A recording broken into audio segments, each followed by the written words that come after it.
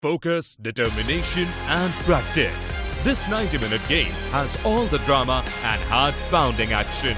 Get on board and explore the science behind every stunning kick, pass, shoot and more. The journey to simplify all your lessons begins. So let's kick off with Extramarks. A team must make sure it outscores its opponent in goals before the final whistle in order to win.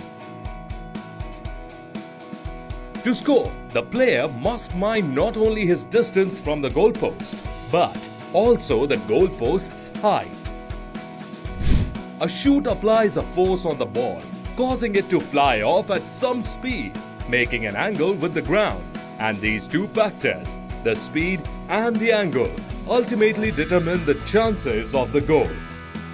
Gravity causes the flying ball to traverse a curved path which can be expressed in an equation. The ball follows different paths for different values of the angle and the speed. Do you think all attempts can convert to a goal? No.